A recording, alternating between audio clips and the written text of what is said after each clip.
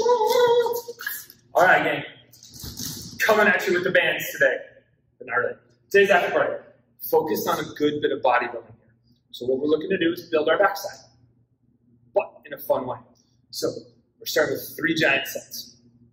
These giant sets will be 9 bent over or dumbbell rows on one side, then 21 banded good mornings, then 9 bent over or dumbbell rows on the other side, followed by 21 pull ups. So all focused on our back, either mid back or upper back, and then focus on our back of our legs with the banded good mornings.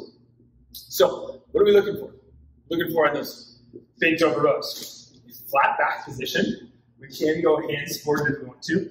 Grabbing a weight and pulling it back towards our hips. Here. So it's more of a forward and back motion than an up and down motion. Go up and down, we build those traps, and we get lock neck and all of those things that we try to avoid. So for those of us with shoulder issues, pain, we can't go all the way overhead, things like that. We really want to focus on building that lat and turning it on. The better we can figure out how to turn our lats on, the better our positioning overhead will be, and the better and stronger we'll be for pull-ups and things like that. Really take that good bent over position, and then roll that back towards your side, just like so. Okay?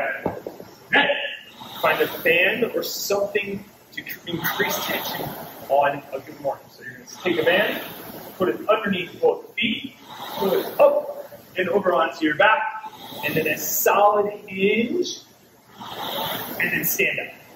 Solid hinge, and stand up just like so. You're looking to utilize that position to increase the tension at the top of the rep, not just the bottom. You want to see really good hinges up and down here. If you don't have a band or something like that at home, find a weight, do that same hinge. It can even be your dumbbell bent over row. Then on the pull aparts, basically what we're looking to do is a T. So pinching our scaps and shoulder blades together and a solid squeeze.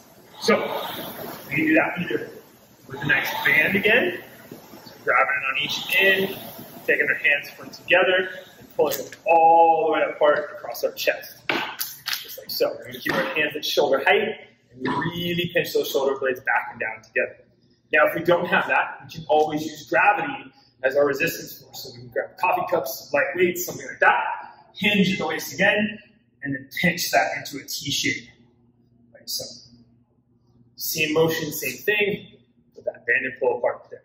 Okay, get after these giant sets, have a little fun, and build that backside.